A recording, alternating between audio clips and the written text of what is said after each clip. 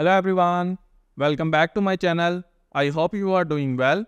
I pray for you all. God give you a long life and you live always happily there. Please like and share this video and also subscribe my YouTube channel. I have a request to you all. Watch this video till end for supporting me. So let's start with the information.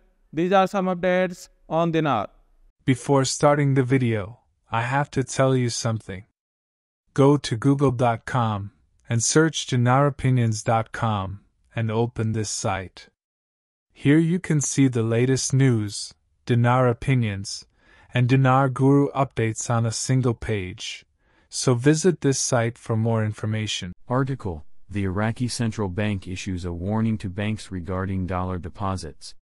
A fresh edict from the central bank, spelling out that the citizens have the right to redeem their deposits in the banks and that the monies are guaranteed and it is their inherent right to do so through or by the year 2024.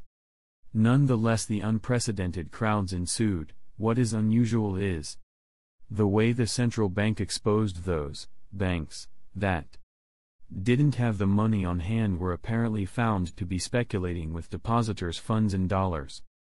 That is not good and there will be consequences. The central bank is now going to take measures against banks that abstain from taking care of their obligations to the citizens. Article: Central Bank settles dollar deposits. The era of dollarization is over in Iraq. The dollar is out of control and we afraid from what TV says makes like we are in trouble. It's just the same old exaggeration. Please don't drown on a drop of water. Both Allah and Sadani are doing the monetary reform and they're doing it to the best of their abilities. I will admit they are kind of slow and I wish they would speed it up. One of the requirements is to remove all foreign currency. Because you are now a sovereign country with a sovereign national currency, which will soon have a new international exchange rate. Russian President Vladimir Putin revealed the volume of investments by Russian companies in Iraq, noting that it amounts to 19 billion dinars, in addition to 50 companies operating in Iraq.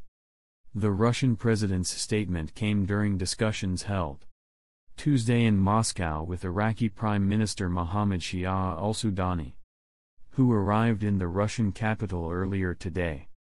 Putin indicated that Moscow and Baghdad are successfully coordinating work within the framework of OPEC Plus with the aim of achieving stability in global energy markets. He said, "We are coordinating work within OPEC Plus and we are doing so with great success with the aim of achieving stability of the situation in global markets. And I hope that we will continue in working with this approach."